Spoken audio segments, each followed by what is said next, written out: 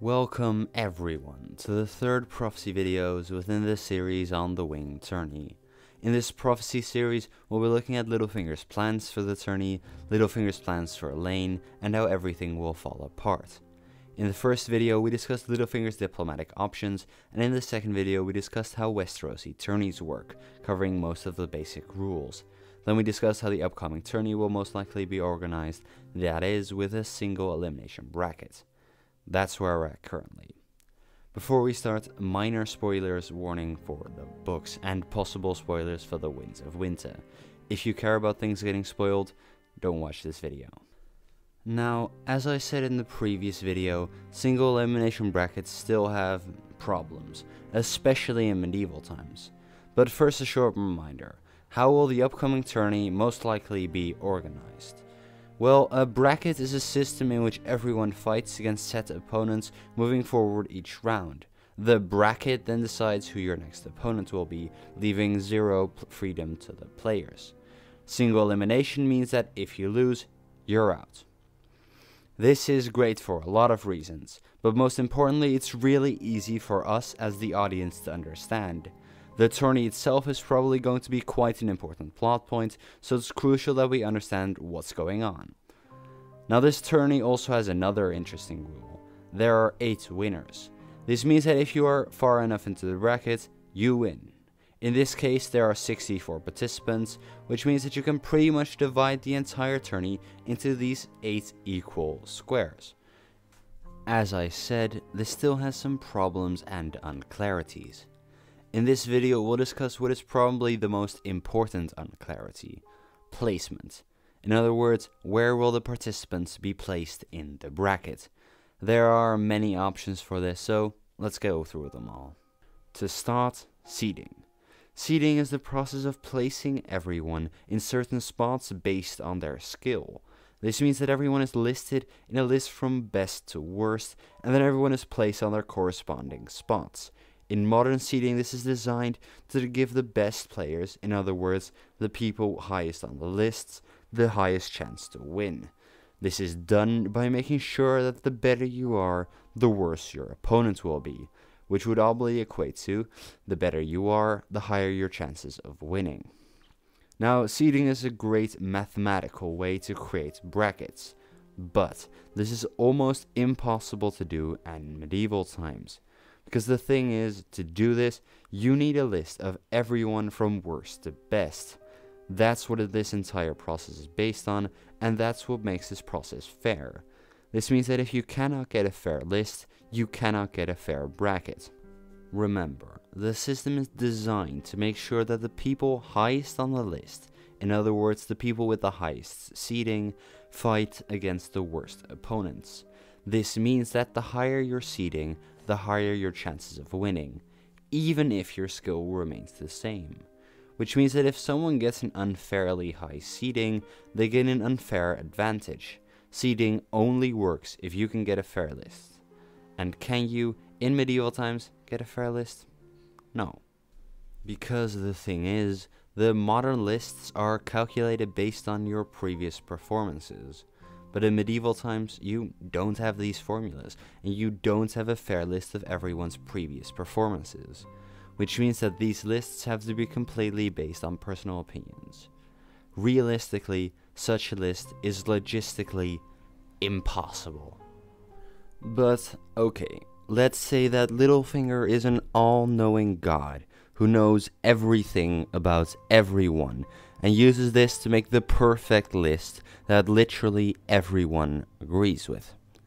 Seeding will still not work, because the thing is, the entire point of the system is to make sure that the best people have an extra advantage, while the worst people are dug deeper into their graves.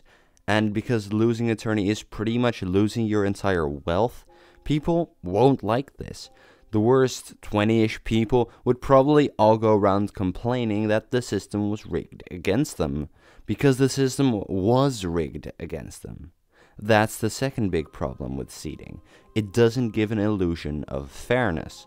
People want to believe that everyone has at least a chance of winning, but with seeding that's simply not true, and provably so. It's easy to argue that the worst person fighting the best person isn't quote-unquote fair, because from a certain perspective, it isn't. So if you're the worst 20 to 40 to 90%, of course you'd argue against this system. The next big problem with seeding in medieval times is the illusion of integrity. Because the thing is, seeding is actually quite easy to rig. You just move one person up some spaces and another down some spaces, slowly changing the list till you get a quite certain outcome. Is this easy to get away with? No, not really, but it is possible, and it is easy to understand that it is possible. Which means that there will always be people claiming you cheated. How many people will claim you're cheating? Well, that depends on the illusion of integrity of the system. What is a system with a high illusion of integrity? Well, it's a system that people trust. For example, a random draw. Even though you could be drawing the cards out of your sleeve, a random draw still feels fair and integer. On the other hand, a system with low illusion of integrity would be placing everyone where you want them to be. That would of course be extremely easily riggable and not at all integer. I hope that was anywhere close to understandable. Now, how does seeding rank on this scale of integrity? I'd say somewhere in the middle. It's not super easily riggable, but it is possible. So I'll give it a meh. The final big problem with using seeding in this situation is that interesting fights generally happen later in the tourney. This is because the best people will always fight the worst people, which means that until they are the only ones remaining, they can't fight each other. For our example with 64 players, the first remotely interesting fight for our best player would be in the quarterfinals against the 8th best player. Then he fights the 4th best player and lastly the 2nd best player. This is of course assuming that the better player always wins, which isn't always the case. Now, this is great, because normally that's what you want. You want these final matches to be the most interesting. But in the case of this tourney, our winners will already be decided before the quarterfinals. Remember, we have 8 winners, which means that all the players remaining in the quarterfinals are our 8 winners. This means that the best few players won't have any hard fights at all. Not only is this extremely bad for an illusion of fairness, it's also bad because there won't be any interesting fights. This is bad for a lot of reasons you can probably come up with yourself, so let's move on. There is one last criteria we'll be judging these systems on: riggability. In other words, how easily can Littlefinger rig the system? Now you might be like, hey, but isn't integrity the same as riggability? Well, no. For example, deciding everything by rolling dice has an extremely high illusion of integrity, but it's still extremely riggable by, for example, switching out the dice to assert certain victories. I'll come to you with some more examples later, which will hopefully clear up any questions you might have surrounding these factors, but for now, no, they're not the same. So, those are the 5 criteria I'll keep in mind when judging these different systems. So let's look at seeding again, with these 5 criteria. Seeding is logistically impossible, it doesn't give an illusion of fairness, it gives an okay illusion of integrity, it intentionally avoids interesting fights, and is quite hard to rig. So yeah, seeding is really bad within this context. I think it was quite obvious from the very beginning that seeding is not gonna happen. So, what is? Well, the next possibility I want to discuss is Littlefinger placing everyone exactly where he wants them to be. Now this seems really weird, because no one is going to accept this, right? Well, it does have some really good advantages. If you placing everyone where he wants them, everything is logistically possible. With the right setup, it can give an illusion of fairness and can create interesting fights. And of course, it's extremely easy to rig. The problem here is, of course, that it doesn't give an illusion of integrity. But that's solvable. The thing is, in a bracket there are two layers of placement. The first is obvious, who your opponent will be in the first round. But you and your opponent can be here, or here, or here. That's the second layer of placement, where you are in the tourney. And this second layer is something that Littlefinger, with almost every system, has full control over. Because unless a system is really strict, like seeding, nothing decides how people are placed. This means that Littlefinger can still place people where he wants them to be without breaking the illusion of integrity. Now, is this second layer important? Yes, obviously, because you can only face the 7 players in your box. The other 56 players are suddenly not important anymore. Even if Littlefinger might not have full control over who your first opponent might be, he can still make sure that, after your first fight, you'll have an easy victory. And let's be real, these first fights are often still riggable, so even with only total control over the second layer, he can still force certain victories. So that's my expectation. I expect that Littlefinger will use another system to decide who fights for the first fight, and then Littlefinger will place everyone the way he wants them to ensure certain victories. Now, there are also other things Littlefinger can do to increase the illusion of integrity. He could get someone else to reveal the bracket, for example. If that person is trustworthy, their unveiling of the bracket would make the entire bracket seem more trustworthy. And because I expect the brackets will be handed out in pamphlets or posters, something that'd be even better is if he could get trustworthy people to sign those pamphlets or posters. If he could, for example, get Lady Waynwood and Nestor Royce to sign, which is quite realistic I might add, then it'd be a great sign of them agreeing with the bracket. I'd expect this to be enough to silence pretty much any opposition. But if Littlefinger wants to create even more of an illusion of integrity, then he could possibly have someone else create the list for him, or maybe a group of people including him. The ideal person for this would have of course been Lysa, because the riggability wouldn't go down at all, and the integrity would only go up. But of course Lysa is dead, so does Littlefinger have other options? Well, maybe Nestor Royce, but personally I don't think he'd do that for Littlefinger. And it would give Littlefinger more risk and less clean hands, which is something he doesn't really need by now. So, maybe he will do this, but I don't think so. I think he, with all the factors we discussed above, already has enough illusion of integrity that such a thing wouldn't be worth it. It'd just be an unnecessary risk with an extremely low reward. Quite unrealistic if you ask me, but a possibility to keep in mind nonetheless.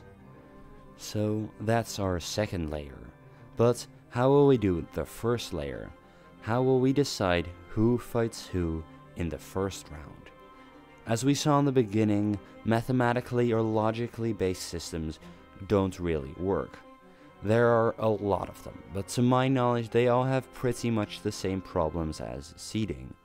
Then placing things yourself doesn't really work either, because people can easily say, hey, that's not fair.